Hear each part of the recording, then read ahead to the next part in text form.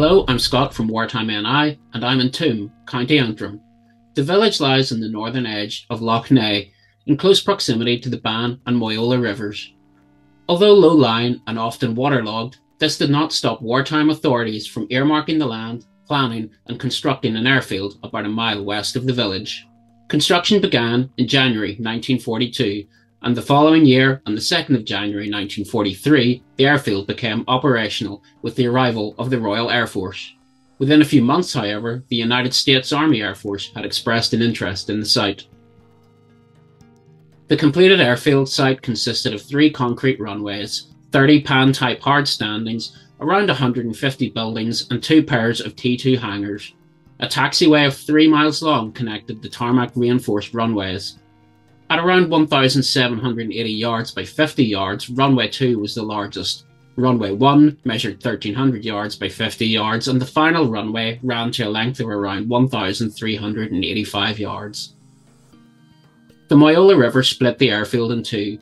The functional part of the airfield lay on one side, with domestic buildings on the other.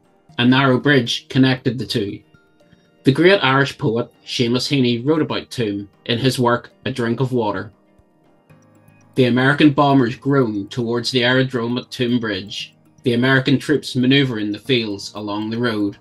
But all of that great historical action does not disturb the rhythms of the yard. The formal handover of RAF Toome to 8th United States Army Air Force took place on the 26th of July 1943.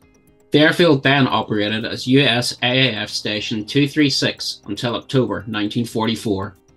Under American control, the site was a training and storage facility. American engineers constructed additional finger-type standings for up to 50 further planes. From the 23rd of August 1943, during occupancy by the United States military, Toome Airfield saw use as a combat crew replacement centre. The U.S.A.A.F used a total of 4 sites in Northern Ireland to train bomber crews between 1942 and 1944. Toome was the first of the 4 to become operational, with the arrival of Martin B-26 Marauders and Douglas A-20 Havocs of 3rd CCRC. By August 1944, American activity at Toome was at its peak, with 158 medium bomber crews trained. Although 3rd CCRC fell under 8th United States Army Air Force, these crews joined operational units within the 9th. The training courses were 2 to 3 week refresher sessions to add to training already received in the USA. Subjects included navigation and communications on site and gunnery and bombing runs over the waters of Lough Neagh. During its time as U.S.A.A.F Station 236, Toome was a series of dispersed billets, mess halls, classrooms and administrative buildings. American aircrews used British bicycles to navigate the site, and local anecdotes suggest there were many accidents as fast-pedalling Americans grew used to the British braking systems. Some locals still suggest there's a wealth of old, destroyed bicycles buried around the perimeter. There were other incidents at Toome too.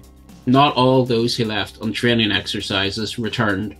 Tragically, several crews would find themselves victims of fatal incidents on high ground around Ulster, having taken off from the County Antrim airfield.